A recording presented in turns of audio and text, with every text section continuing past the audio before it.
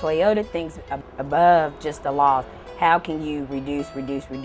How do we design from the beginning of our process to eliminate energy and waste and water and do it without having to retrofit later? Analogy could very well be like a chef.